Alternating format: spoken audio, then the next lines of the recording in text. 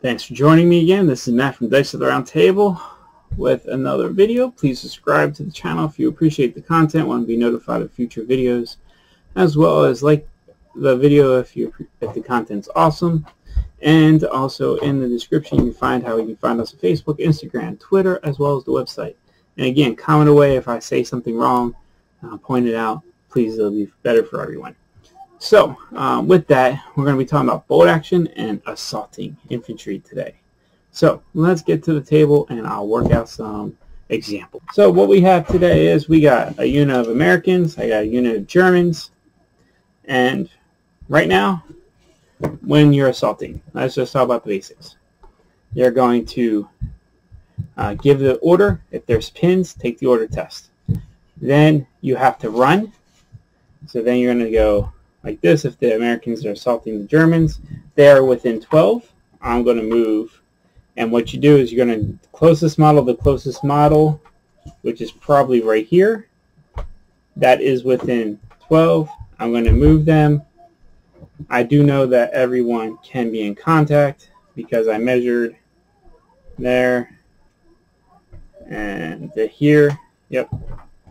So I'm going to move them in contact. Now, a couple different things. One, I know they can reach. However, I also know that they were more than 6 inches away.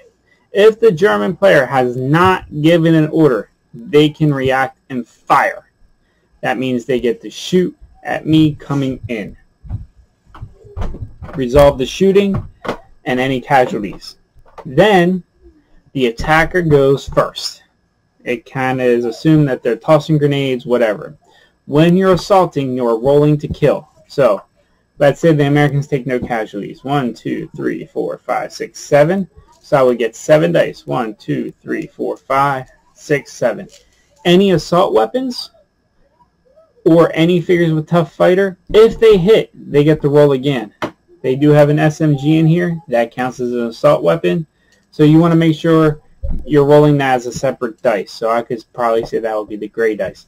You are rolling 2 wounds. So if they're veterans, I'm killing on 5s. The gray dice did not hit. That was a 4. But I did resolve 2 hits. I do have an exceptional. I could take out. Nope, I just take out 2. 2 Germans are gone. The German player has 1, 2, 3 dice now. Because it was a 5-man unit, casualties are removed. And the Americans are, let's say, regular. But I only killed 1 with a 6. 2 versus 1. The Americans cause more casualties. The Americans win. The Germans are gone. You roll a d6. I can move them 5 inches any direction I want. This was a straightforward example. Now let's say for some reason the German player took 2 casualties. The Americans took 2 casualties. Do it again. You keep going until a unit's destroyed or one unit killed more models than the other unit. But from that point on, they're going at the same time. So I'll be rolling 3 dice for the Germans and 1, 2, 3, 4, 5 dice for the Americans. And everyone has a chance to hurt someone. Now, let's talk about some other scenarios. Okay. The Germans are behind the stone wall. Okay. The Americans are here. The Americans are within 6 inches. That is so-called a surprise. The German player cannot react. They cannot fire at me going in. I can move in and assault them over the stone wall. However, because I'm fighting over the obstacle, the Americans are not attacking first. It's going to be the American 7 dice, 3, 6, 7, versus the German 5. These will happen at the same time, and so forth until one side is the winner. Now let's say there's a stone wall, there is a river here, and I got to go through this river crossing to get there. I got my figures here. I'm charging. I am measuring this. I am going to hit the obstacle, but not them. Oh, wait a minute. Let's see. Nope. So, two things happen. One, because I'm going through rough ground, I only move 6 inches, which means they're just short. Because you need to be in base-to-base contact. That's it. They stop. You have to go the shortest distance, and it's visible to visible model. So if they were here on the river ford already, they are within 6 inches of the enemy, the closest model, So they will be in base-to-base contact. But they are only moving 6 inches. And because they're within, it was like 5 inches, it's a surprise, so no counterfire. Let's do this. Now let's say there is this going on. There is a dense terrain forest. Dense terrain blocks line of sight. Let's say the American player positions their infantry like this. He is just clipping the terrain.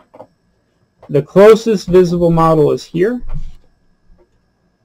because this would be going over the terrain. So I can see them. I'm going to measure the distance from here to here. It is not going over rough terrain. So I get to move 12 inches. So my furthest guy can go here and get in contact. So I can assault them. I went around the stone wall, so there is no obstacle. So in this scenario, the Americans are striking first, and if the Germans did not have an order, they could shoot me coming in. Let's do another one. Now remember, you're measuring from closest model to closest model. We have some rough terrain here. We got dragon teeth. This is just like the river ford. This is rough terrain, so it takes me on a run order, but goes from 12 inches to 6 inches. Now I can run. The shortest path is through it, so I can get there. Because when I had the woods, we went around it. This one, we're going right through it. And then it will be simultaneous assault since I'm going through the wall. The other one I could go around. If this is closest, well, actually, I could probably... Nope, you could run around and be good. The issue would be, let's say the wall kept going. You couldn't run around the wall because you would have... I would get here. So you have to take that into account, going with the rough terrain, obstacles, and so. So that's infantry assaulting infantry. Remember, if you're going through rough terrain, it's 6 inches of movement only. If you're within 6 inches, the enemy is not shooting you. If it's over 6 inches, they can shoot you if there's no order. If you're attacking and there is no defensible terrain, then the attacker kills first, then you roll your counter. If there is defensible terrain, then it's simultaneous throughout. Tough fighters get to reroll any hits, but it has to be a hit. If there's no hit from a tough fighter, then there's no rerolling for a second chance on that one. And that's an overview of assaulting. I feel like I'm missing something, but if I am, let me know in the comments. But hope that explains infantry assault. Thanks for checking out.